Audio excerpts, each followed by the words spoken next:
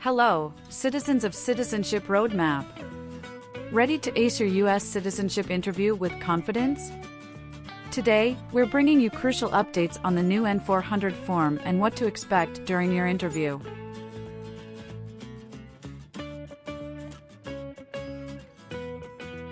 Imagine you're a senior applicant sitting across from an immigration officer who meticulously reviews your N400 form. The officer doesn't just stop there. Expect some friendly small talk, yes-no questions, and word definitions thrown into the mix. These types of questions are quite common and could very well appear in your interview too. So, gear up, practice thoroughly, and make sure you're fully prepared for your big day. Let's dive into this preparation session on Citizenship Roadmap. Stay tuned for essential insights, tips, and more to help you navigate the USCIS citizenship interview with ease. Remember, practice makes perfect.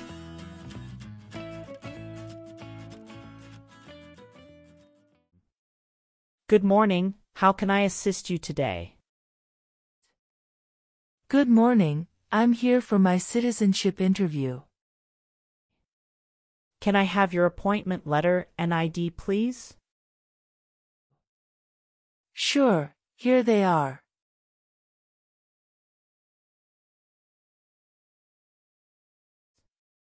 Thank you.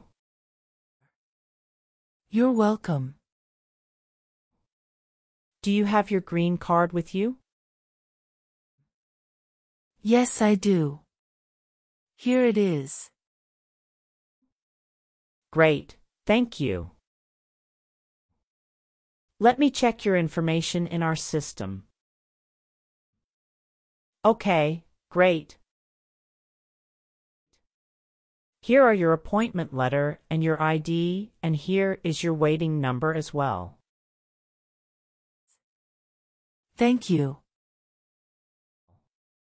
Please have a seat as we will call your name or your number when your appointment is ready.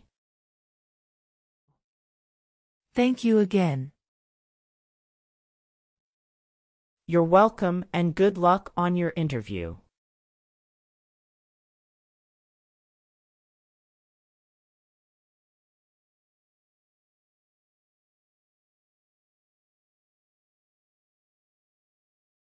P18. Mrs. Regina Elizabeth Jimena. Yes, it's me. Good morning, Mrs. Jimena. I am Officer Brandy and I am glad to conduct your citizenship interview today. How are you? Good morning, Officer Brandy. I'm a bit nervous but doing well, thank you. There's no need to be nervous. We're here to help. Please follow me. Let's start by verifying your identity. Can you please provide me with your USCIS appointment letter, green card, and any other identification you have? Of course, here are my documents.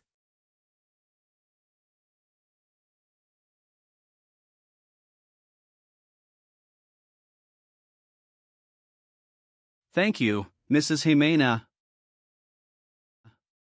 Feel free to place your belongings next to your chair and raise your right hand before you sit down. I need to place you under oath.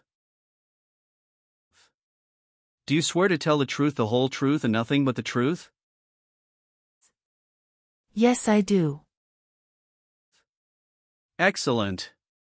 Please have a seat.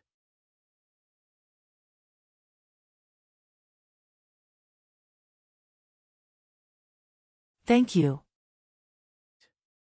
Do you know what kind of promise you just made? Yes, I promise to tell the truth. Okay, as a part of the naturalization process, there are a couple of things I need to do before the interview. It'll just take a few minutes. I need to take your picture and scan your fingerprints right here.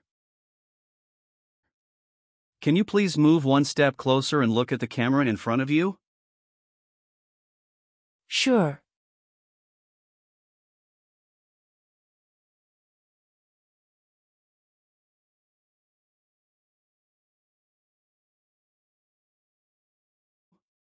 All right. Now can you please place your right index finger on the scanner?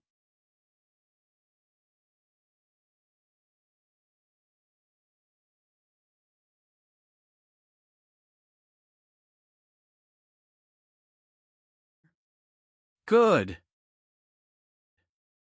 Now your left index finger, please.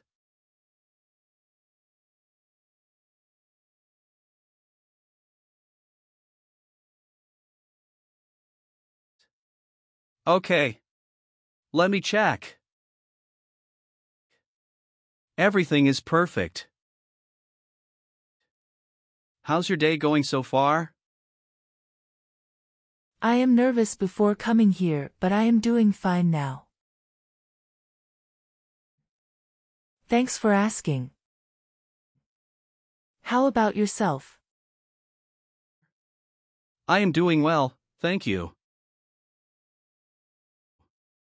How is the weather outside? It is nice today. How did you get here this morning? My son took a day off and drove me here. Is he waiting for you now? Yes, he is waiting for me at car parking area. Okay. First, I will examine the N400 application form to ensure its accuracy. Following that, we will proceed with the civics test, as well as the English reading and writing tests. Any questions before we commence? No, officer. Can you please state your full name? My full name is Regina Elizabeth Jimena. Can you spell your last name? Ximena. What is your middle name? That is Elizabeth. And Regina is your first name, correct? Yes, officer. Is this the same name on your green card? Yes, it is. And have you used any other names? No. On the application it says you don't want to change your name, is that correct? Yes, officer. I want to keep my current name. All right. Do you have any children? Yes, just one son. What's his name? Javier Victor. Where was he born? He was born in Mexico. What is your phone number? It's 283-944-6293. Okay.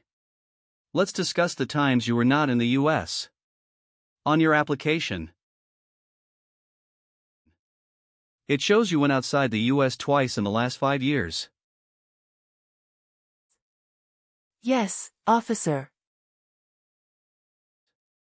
Please share details about those trips. Where did you go, and how long were each of them? In May 2017, I visited my brother and relatives in Mexico for 4 weeks. The second trip was a vacation with my son. And that was on March in 2018. We went on a cruise and stopped in Italy, Spain, and France, totaling 20 days. Have you made any international trips since you applied? No, I haven't. Now, can you tell me your date of birth? I was born on February 15, 1967. Wonderful. And where were you born? I was born in Mexico. Are you still a citizen of that country? Yes, officer. Perfect. Now, let's move on to your residence. Do you still live in the same place since you've applied for citizenship? Yes, I do. What is your current address? 6735 Heritage Street, Houston, Texas 77022. Do you have a different mailing address? No. The mailing address is the same as my current physical address.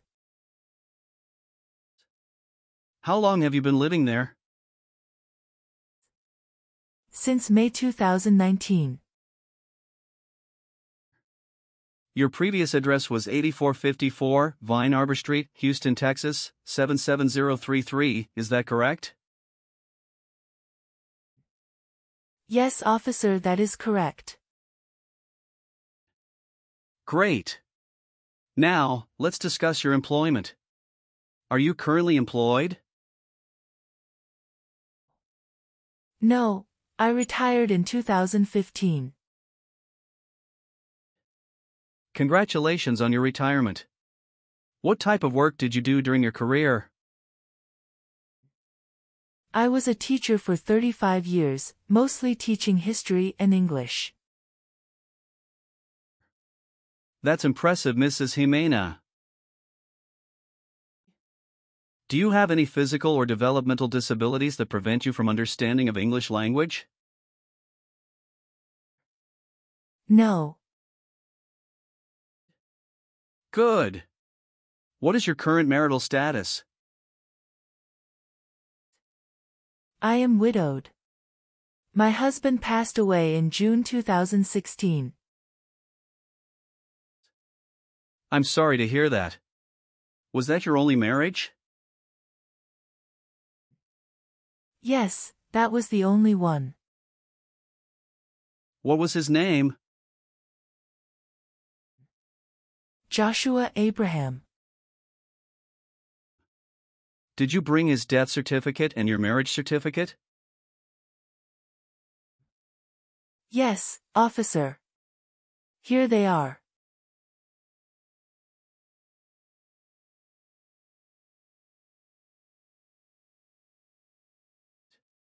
Can you verify your social security number? Sure. That is 747 95 3967. How tall are you? I'm 5 feet and 4 inches. How much do you weigh? I'm 137 pounds. How did you obtain your green card? My son sponsored me. When did you become a lawful permanent resident? Since April 16, 2014. Now, let's move on to the civics test. I'll ask you some questions about U.S. history and government. Did you study for the civics test? Yes, I have prepared few months ago and my son also helped me to practice for the interview. What version of the civics test did you study? I studied 2008 version. That's the correct one. Great. I'm going to ask you up to 10 questions and you need to get 6 correct to pass. Okay. Are you ready? Yes, I'm ready. Great. Let's begin. What stops one branch of government from becoming too powerful? Checks and balances. When was the Declaration of Independence adopted? Sorry, officer, can you say that again? Sure, when was the Declaration of Independence adopted? July 4, 1776. What was one important thing that Abraham Lincoln did? Freed the slaves. What does the Constitution do? Sets up the government. Why did the colonists came to America? The colonists came to America for religious freedom and economic opportunities.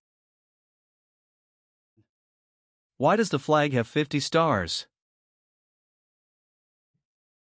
Because there are 50 states. Great! You got 6 correct and passed the civics test. Thank you.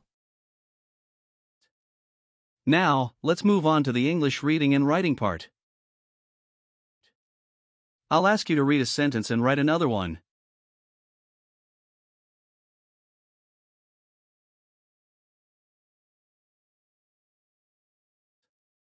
Please read the sentence on the tablet.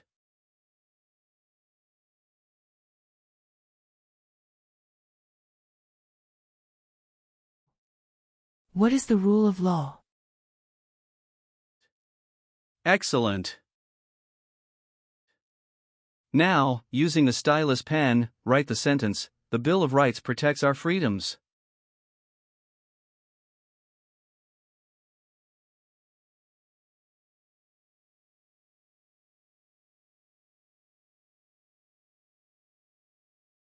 Very well done, Mrs. Jimena. Now, let's move on to the N400 application questions. Have you ever been a member of, or involved in, world communism? No, never. Do you know what communism is? A political system in which the state controls everything. Have you ever worked for or been a part of any group, unit, or organization that committed genocide? No, never. What is an organization? A group of people that work together. Have you ever been arrested, cited, or detained by any law enforcement officer for any reason? No. Have you ever been a prostitute or procured anyone for prostitution? No, never. Can you explain what prostitute means? Someone who sells sex. Have you ever married more than one person at the same time? No, never.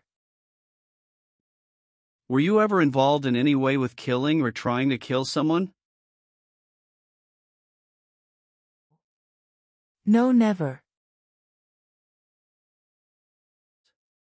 Since you have your green card, have you always filed your taxes? Yes, I have. Have you ever registered to vote or voted in any U.S. election? No, never. Have you ever participated in causing harm or suffering to any person because of their race, religion, national origin, membership in a particular social group, or political opinion? No, never. Were you ever involved in any way with badly hurting or trying to hurt a person on purpose? No, never. Have you ever persecuted any person because of religion, race, political opinion, or national origin? No, never. Have you ever registered to vote in any federal, state, or local elections in the United States? No, never.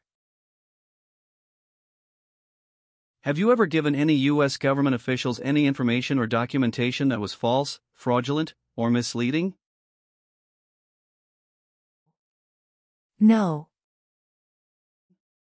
Have you helped anyone to enter or try to enter the United States illegally?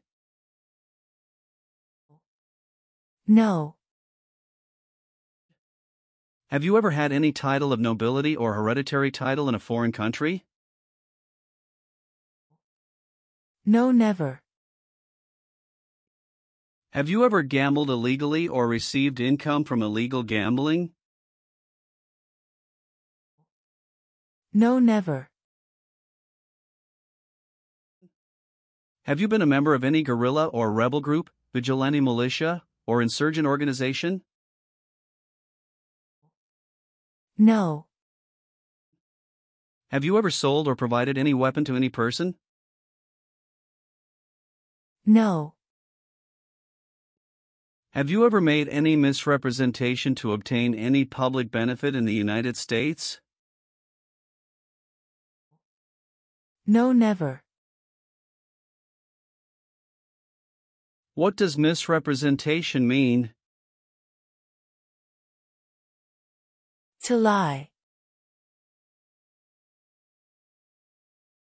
Have you ever been a member of, involved in, or in any way associated with any communist or totalitarian party anywhere in the world?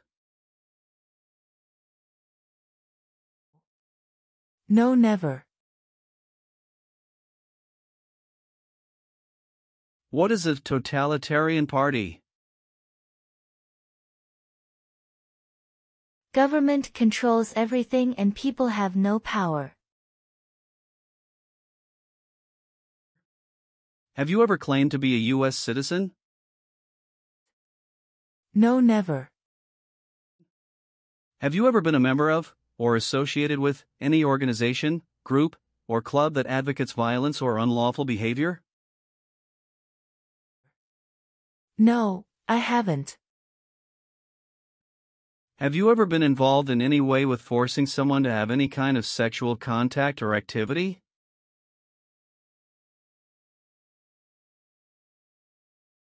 No. What is forcing? To pressure someone into doing something they don't want to do.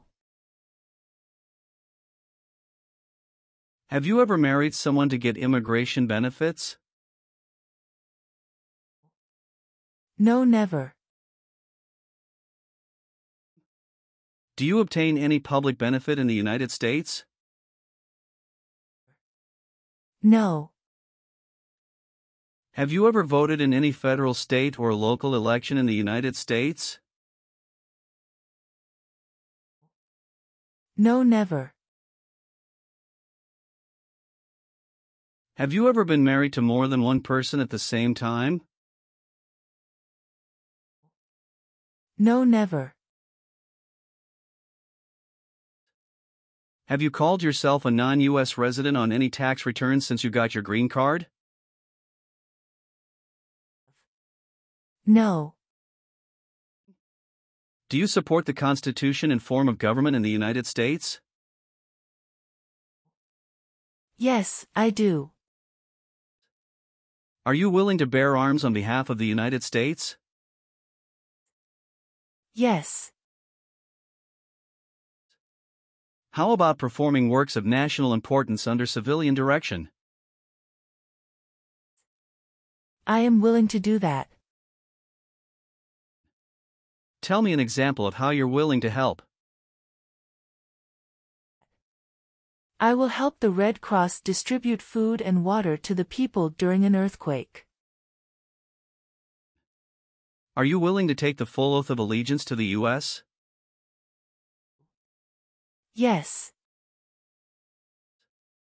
Are you willing to perform non-combatant services in the U.S. Armed Forces? Yes. Thank you for your responses. Now, is there anything else you would like to add or clarify before we conclude the interview?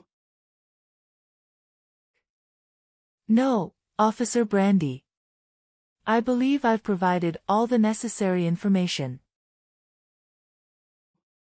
Please review all the information on the tablet one more time to make sure everything is accurate. If everything is correct, please print your name, sign, and date.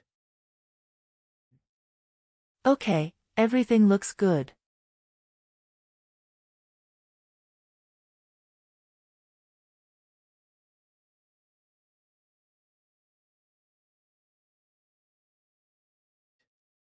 Now please read the oath of allegiance. Make sure you agree to all the statements. Thank you, Mrs. Jimena. You've done well in the interview. Based on our conversation, your knowledge of U.S. history and government, and your ability to read and write in English, I am recommending your approval for U.S. citizenship. Thank you so much, Officer Brandy. I'm truly grateful for this opportunity. Congratulations, Mrs. Jimena. You've passed the tests and the interview. Here's a copy of your test results. Thank you. Now we can administer the oath. That's great. Please stand up and raise your right hand and repeat after me. I hereby declare on oath that I absolutely and entirely I hereby declare on oath that I absolutely and entirely renounce and abjure all allegiance and fidelity renounce and abjure all allegiance and fidelity to any foreign prince, potentate, state, or sovereignty, to any foreign prince, potentate, state, or sovereignty, of whom or which I have heretofore been a subject or citizen, of whom or which I have heretofore been a subject or citizen, that I will support and defend the Constitution and laws of the United States of America, that I will support and defend the Constitution and laws of the United States of America against all enemies, foreign and domestic, against all enemies, foreign and domestic, that I bear true faith and allegiance to the same, that I bear true faith and allegiance to the same, that I will bear arms on behalf of the United States when required by the law, that I will bear arms on behalf of the United States when required by the law,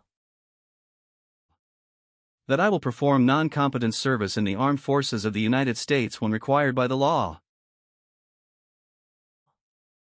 that I will perform non-combatant service in the armed forces of the United States when required by the law, that I will perform work of national importance under civilian direction when required by the law, that I will perform work of national importance under civilian direction when required by the law, and that I take this obligation freely without any mental reservation, and that I take this obligation freely without any mental reservation or purpose of evasion, so help me God. Or purpose of evasion, so help me God. Congratulations. From now you are an official U.S. citizen. Thank you, officer. I can give you back your paperwork, but I must keep your green card. Thank you. I am going to print your certificate of naturalization. It will take some time to print, so you please wait at the waiting area. After receiving your certificate of naturalization, make sure to check it for accuracy. Before you sign it, and just sign it with a black ink pen. Okay. Please update your social security status, and you should also register to vote. Surely, I'll do. And if you plan to travel outside of the US, you will need to apply for a passport. Thank you. If you have any further questions, feel free to ask. Welcome to U.S. citizenship, Mrs. Jimena. Thank you, Officer Brandy. I'm honored.